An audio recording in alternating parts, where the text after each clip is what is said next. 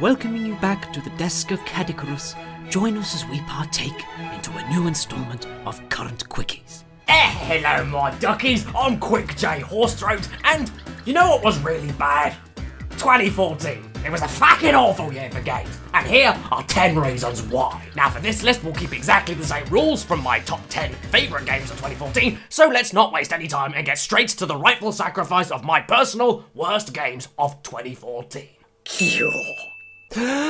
You know what, I agree with Pro Jared on this front. Metal Gear Solid 5 Ground Zeroes is an incredible game, but it honestly shouldn't exist whatsoever. I can't say much else about it. It controls incredibly, looks incredible, plays incredibly, but for the price that it's retailed for, it's actually kind of unforgivable. The main game itself lasts about 90 minutes, and what's worse is that absolutely nothing happens of any major interest to the Metal Gear lore in those 90 minutes, minus the ending where everything you did in Peace Walker gets destroyed. You can argue that there's other things to do, yes, but all that does is pad out the bare bones campaign to show you everything that Metal Gear Solid 5 The Phantom Pain will be, which basically says to me that this is simply a tech demo and nothing more. A tech demo with a heftier price tag than most games that leave 20 times more of an impact. And the fact that the amazing PT was released, again by Hideo Kojima, but I got more out of it, more replayability, and it was free, says to me that Kojima might think that dedicated MGS fans will buy anything at any price just for the name on the box. This game rocks, but yes, it shouldn't exist. Oh, how the mighty have fallen. The Amazing Spider-Man 2 was released alongside the honestly not very good movie, so my expectations weren't that high to begin with, but goddammit, this game didn't even meet those expectations. The double trigger web swinging may be fucking awesome, but everything else feels so damn rushed and by the numbers for a Spider-Man game, which is a shame because all they needed to do was a next-gen update on the PS2 Spider-Man 2, and voila, that would have been a much better game. In this though, the controls are clunky and oversensitive, making any kind of parkour next to impossible. The crimes that you fight feel meaningless, cookie cutter, and a simple excuse to make traveling around the city easier. The models and textures are literally straight off of an early Xbox 360 title, and despite that fact of the low graphic intensity, the game runs like complete shit from start to finish, glitching up and frame rate dropping on any system that you play it on. The hundreds of awesome characters, boss fights, and occasional fun missions stop this from being any lower on the list, but it still doesn't excuse this soulless and pointless attempt of a Spider-Man game.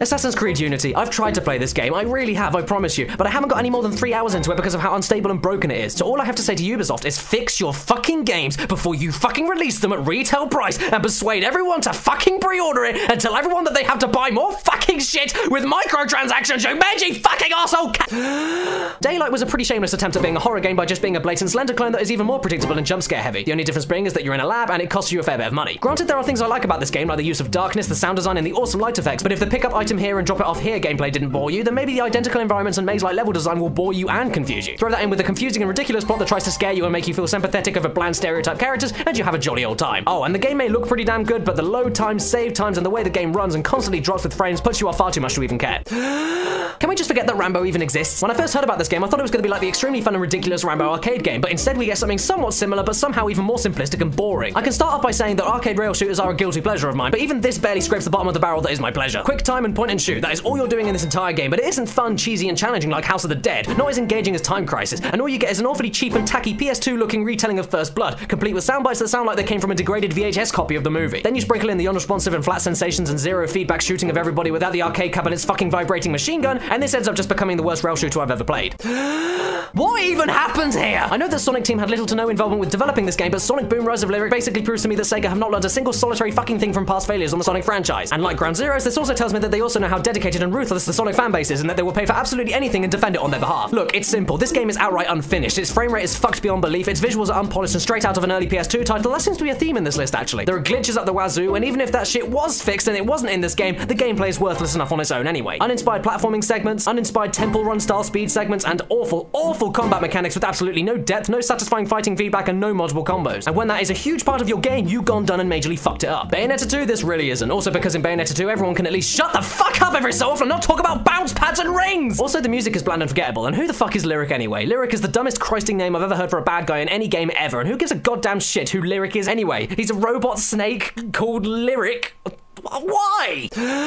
Sonic Boom may be terrible, but Murdered Soul Suspect was more than just a bad game for me. It was a disappointment to me. A major disappointment, especially for how cool it looked. Even though I love the visual style and quality in the writing with the diary entries everywhere, everything else in this game is just bad. Being a ghost in this game means that you can walk through walls, which makes every map extremely confusing and disorientating to navigate. Oh, and you can't walk through every wall as well. You know, that just makes too much sense. And that's not even mentioning the fact that this is one of the easiest games in the world because it practically plays itself. You're a detective, yes, but you don't do any detective work. You don't solve your own puzzles, you don't crack your own cases, you don't work your way around the plot with your own skill. You literally just walk around, pick up clues, and then when you found enough of them, the rest of the game just pretty much does everything for you. Even if you make a mistake with putting the pieces together, the game doesn't punish you for it, so what the fuck's the point? There's absolutely no fail state in this game apart from if you get caught by demons in the horrendously flat and pathetically easy stealth sections, or broken escort missions that can have your escort get spotted multiple times just as long as you've distracted the right guard at the right time. I want to murder murdered, and murder deserves murdering, so I'll be murdering murdered once I murder it.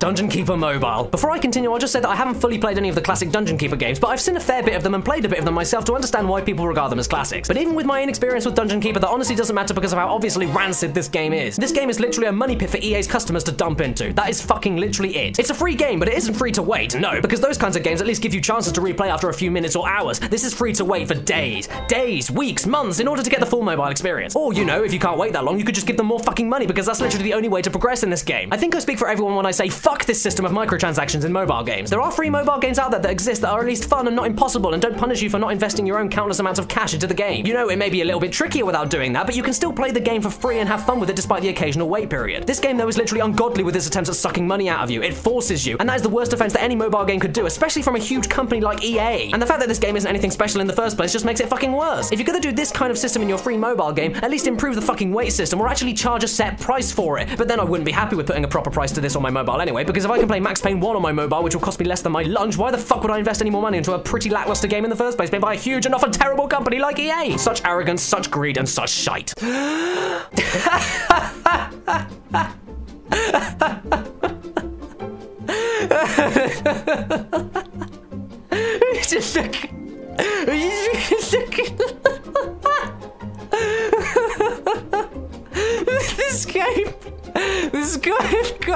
This game costs real money.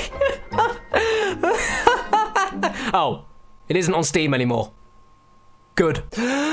It doesn't take a rocket scientist to realize how terrible and lazy Slaughtering Grounds is as a game, but what's weird is that it may not look like the worst game on this list. Sure, the awfully pixelated white outline Google image search blood, the fact that you can't pick up ammo to the guns that you aren't holding, and the fact that there's no creative consistency or context for any of the map existing whatsoever, and it's just stock assets thrown into an arena with a short and constantly looping shitty piece of music are many, many reasons why this game is unplayable. But this game makes number one, like many other people's top 10 worst lists of 2014, because of the utterly rank, appalling, and unforgivable behavior of the developers that reacted to the negative feedback of this game. Ridiculing internet reviewers and calling them names, running competitions on forums telling people that negative reviews get them free download codes only to then ban anyone that left negative feedback, and the nail on the coffin, issuing copyright takedown notices on anyone that says their game is shit, which it rightfully is. The reason this game makes number one is because the message needs to be loudly proclaimed and shouted clearly. Do not support devs like this. Do not get this game just to see how bad it is, because it isn't even worth that. Make sure that horrid excuses of game companies like this can never make another game again by spreading the word on their actions and never even looking at their games out of curiosity. Look, we're all human, and I understand that a lot of time, effort, work, and blood and sweat and tears goes into making a game, but that gives nobody any excuse to treat the consumers, you know, the people that you're trying to sell your games to, like this. And this shit has to stop right this second. And all I'll say is that you should go in the description and watch Jim Sterling's experience through the whole fiasco, and you'll see exactly what I mean.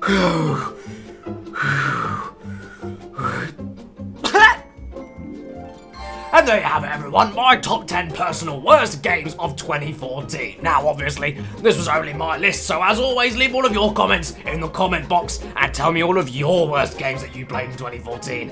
And I can only hope that 2015's worst games list won't be anywhere near as easy to make as 2014's. So, with that being said, thanks for watching.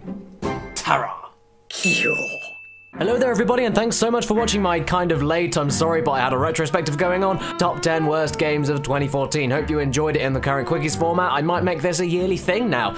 Yeah, well, if you like this video, then please show your support by liking this video and maybe subscribing to my channel, because you have no idea how much that helps me out on YouTube. It helps me out a huge amount, so if you could do that, that would be fantastically kind of you, and I'd be forever grateful, thank you. And if you go in the description, you'll find all of my social medias, my Facebook, Twitter, Twitch, and all these other stuffs, and even my games grabber collection. So if you want to see what games are on my shelf right this second, updated on a daily basis, then just go into the description and find the games grabber link, and then you'll see everything on my collection and maybe buy some of the games yourself. That would be pretty cool. And hey look, there are 3 other videos here, so you can click on any of the slates to go straight to them. And I'd also like to take this time to give a huge shout out and a huge thank you to my top Patreon supporters. So you guys, thank you so much. Nicole Ganara, Ahmed Al-Mutawa, Tony Pierce, Ivan Strand, Alan Angert, Greg Black, Benjamin Peasley, James Newman, Kylie McKinnon, Ferocious Toaster, and Travis McCollum. Thank each and every one of you, and thank everyone at home for watching this video. If it is your birthday today or watching this video, happy frickin' birthday to you, and please remember to stay beautiful.